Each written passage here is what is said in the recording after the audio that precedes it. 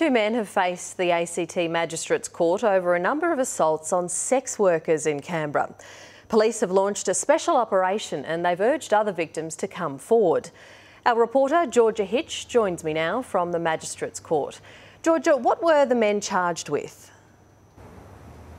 Well, Siobhan, both 21-year-old Mohammed Al-Abbasi and 23-year-old Rashad Abu were charged with committing sexual intercourse without consent and sexual assault. Now, these charges relate to an incident in March where police allege the pair, as well as another man, threatened to hurt two women if they refused to have sex with these men, and then they assaulted them.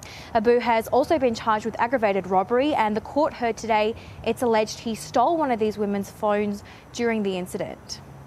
And did the men enter any pleas?